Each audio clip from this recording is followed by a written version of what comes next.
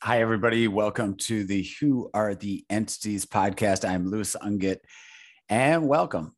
This is a new podcast in which I'm talking about psychedelics, DMT, other drugs like LSD, ayahuasca, peyote, etc. The premise of this, the title, Who Are the Entities? I talked about this in my first podcast before. The premise is that we see when people take DMT, LSD, and other drugs, but especially DMT and ayahuasca. DMT is the active ingredient of ayahuasca. When people take that drug, they see entities, like an overwhelming. Last time I talked about the percentages, like 94% of people that take ayahuasca or DMT experience entities that they view as real, not like a dream. They come down from the high and they still believe those are true. Atheists see them. Everybody else sees them. And the premise of this podcast is that those entities are not a dream, that those entities are real beings, which, by the way, is something that's echoed by all sorts of people.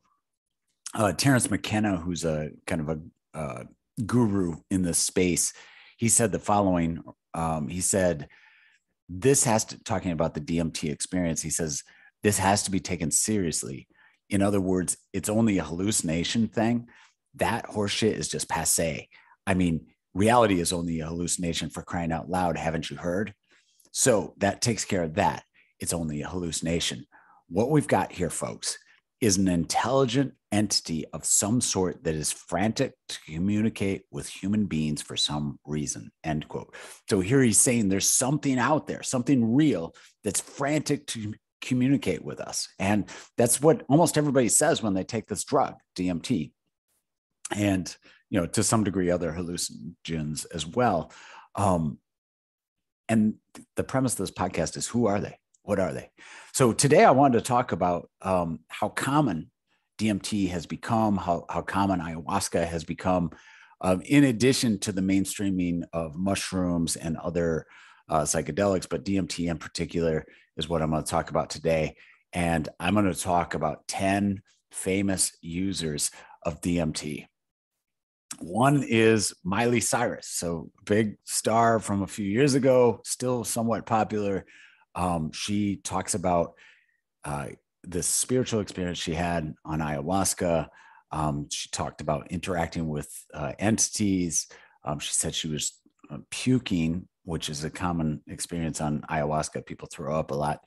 But when she puked, animals came out of her and she saw animals. So she's one famous person that saw entities and took DMT.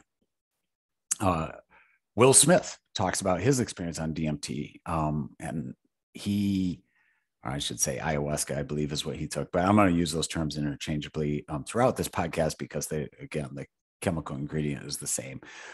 So he took ayahuasca and talked about just how it was this life-changing, almost born-again experience for him, where it really made sense of his life. So Will Smith, giant star, still remains a giant star, obviously has some emotional problems, as we saw a few weeks ago when he punched Chris Rock in the middle of the Oscars, but he has taken ayahuasca. Sting talks about his experiences on ayahuasca, has talked in depth about that. Graham Hancock is a famous author, has written extensively on Mesoamerica. He has taken DMT, not only taken it, he's a giant advocate of it. He's been on Joe Rogan's show. He's been all over the place, written books on it. Ayahuasca, DMT, he thinks are absolutely prerequisites for everybody to take. And he wishes government officials would take it, etc. So influential, best-selling author, big advocate of DMT. Paul Simon, who obviously most people know from his music in the 1960s and Simon and Garfunkel, incredibly influential musician, just a real genius when it comes to singing and songwriting, incredibly influential and important, remains influential and important to this day. He talks about his ayahuasca experience and the entities that he saw while on ayahuasca. Jim Carrey this is a little less documented, but Hollywood Reporter had a story on him where it listed that he was one of the people that had taken ayahuasca. Jim Carrey, obviously incredibly giant comedian, influential in culture, etc. And so he took ayahuasca. This came out this week, but maybe the best quarterback in the NFL, Aaron Rodgers, talked about the fact that he takes ayahuasca, and he takes it as, he called it, a performance enhancing drug, that he takes it to improve himself. The language he used in the article I read was like born again language. He said he woke up from the ayahuasca and it was like he had never lived before. He woke up and it was like he woke up for the first time. So another guy that walked with the entities, interacted with the entities, is the biggest name in football right now, Aaron Rodgers.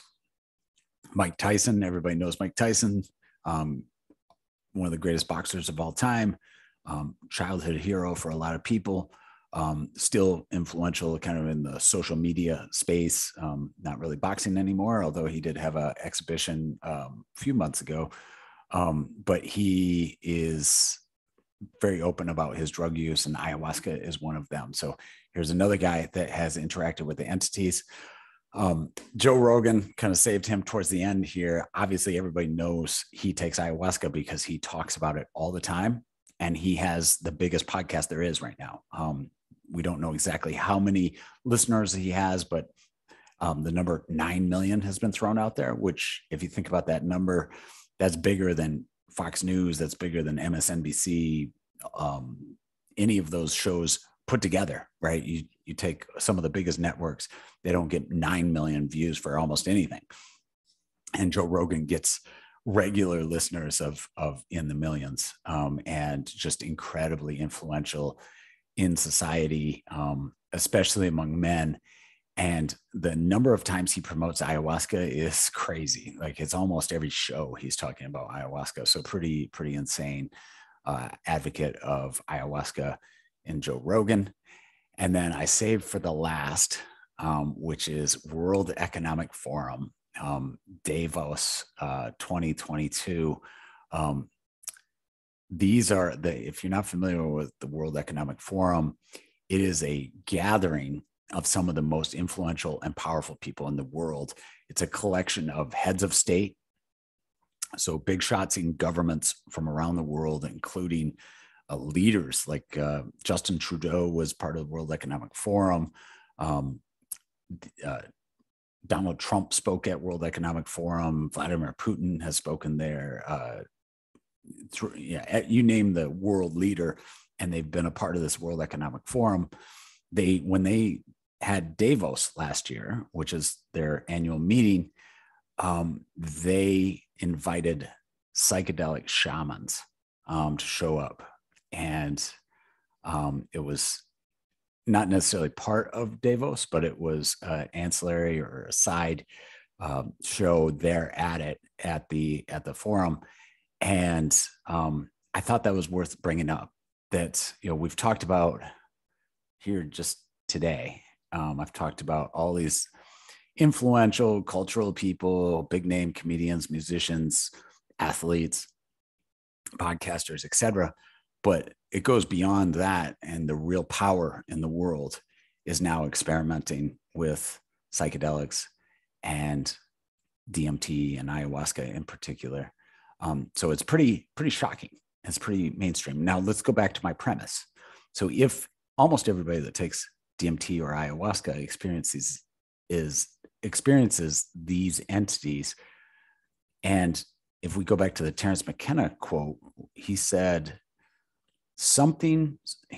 what we've got here, folks, is an intelligent entity of some sort that is frantic to communicate with human beings for some reason. And so these entities are frantic to communicate with human beings for some reason. We're taking this psychedelic that allows them to communicate with us. And they're not communicating with drugged out losers in the ghetto or whatever. They're communicating with the most powerful, influential cultural leaders, business leaders, heads of state, the most important influencers in the world these entities are now in contact with. And so the question, to go back to my question of this whole podcast, the whole point of my question is, who are these things? If they're real, and if they're successfully talking to all the most important people in our society, who are they and what do they want? And that should be a key question that everyone is asking. And that's something this podcast is going to explore as I go forward. So I'm going to stop there. Those are 10 big names that have taken DMT or ayahuasca. And I hope you enjoyed this podcast. Make sure you like and subscribe. I'm going to be doing regular updates daily, maybe, or at least frequently. I'm in the process of publishing a book. If this subject interests you, you can read about it at lewisunget.substack.com. You can follow me on Twitter. I am Lewis U, and I will have updates there on my book. And I hope that you like and subscribe and follow me so that you can buy the book when it comes out, because I'm going to go into great detail on who the entities are, what their history is, and where they come from, and what I think they want from us. So thank you so much for listening, and I hope you all have a great day.